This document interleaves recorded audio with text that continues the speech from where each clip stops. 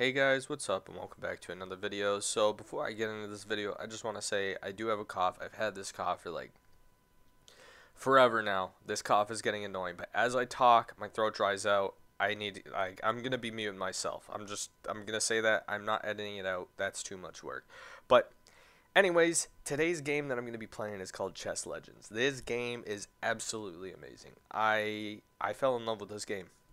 It's like love at first game sight, okay?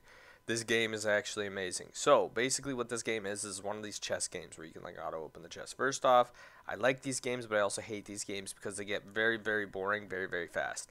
This game has so much to it and so much else to do that it just makes it interesting. Because most of the games that I played like this, well, I'm not going to say most, I'm going to say every other game that I played like this, it's the same stuff. It's literally open a chest, get gear, fight people. That's it. There's nothing else to it. This game, they have the Tower of Trials, which I find awesome. They have a campaign, they have a boss, they have material challenge, which the material challenge, the very first one, main dish, this is where you can get your food to level up your character. And as you level up, you unlock more perks and skill points for your hero, which you can use in your skill tree. Each of your skill tree gives you better stuff, like this gives you life steal, this gives you recovery, and then this gives you a block chance. This is sick.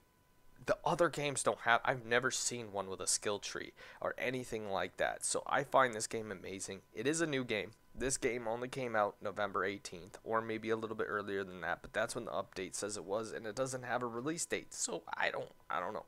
I did talk to some people and they said it's only been out for like not even a month. So I really enjoy this game. It has an offline feature.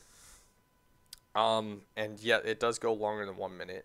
I just shut down the game and came back on like 2 seconds ago. But yeah, so this game is sick. The offline counts, and the reason why I like it is it's not pay to win. There's nothing that you can buy from what I have seen. This game is sick, dude. Like the fact that it's not pay to win just makes me want to play it more because now it's skill based. It's just who can actually grow the fastest and be the smartest on divvying out stuff. I like that. Now the food and stuff, like you basically feed your dude food to get through this. Energy, this is how much I'm assuming energy you get per hour. So my next level is in 22 hours and 47 minutes, but I could feed him this food. Right now, you're only allowed to use 100 dishes a day. So make sure you're using your dishes properly. Like, I'm probably not going to use any of these dishes.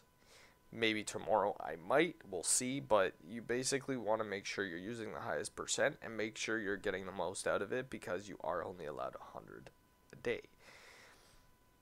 Um, and as I said, since this game isn't pay to win, that's what makes me like it even more because I physically can't find anything to buy. Like, these are the premium currency and there's nowhere to buy it. I've clicked on everything. I've literally searched everywhere to find some sort of paid aspect. I have not found that at all. You can't buy anything. Now they might implement it later, which I hope they don't because the game is perfect how it is. Yeah, this game's sick though. It is really good. Like this is the best game that I've been able to find. There's like you could grow stuff in the farm, which helps you create things, get more things out of it. And then every day they give you a free water to get this to create food, so you can like basically go here and then you can go and cook food, which this food, as you remember, is used to level up your hero. This game is sick. I don't know. I want you guys to try it. Tell me what you think. And for the people who have already played this is the guide portion, which I'm hopefully going to add like a clip it in the thing if I remember to do so. But yeah, there's guilds. The higher level your guild beast, the higher level like basically the more power that you're gonna have. So higher level guilds are stronger and you get more bonuses out of them. Now, the guide portion that I'm gonna give is artifacts. Artifacts are a major thing in this game. And you're gonna really, really, really want to equip the higher rarities as much as possible. Like right now I have a purple, I shouldn't have a purple. Reason being is I should be hopefully getting more oranges and stuff up because you want the oranges on, like basically, okay, so right here, no equipment required to take effect.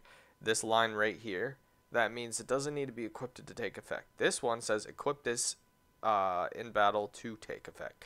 So each thing has a take effect, and you don't need it on, or you do need it on.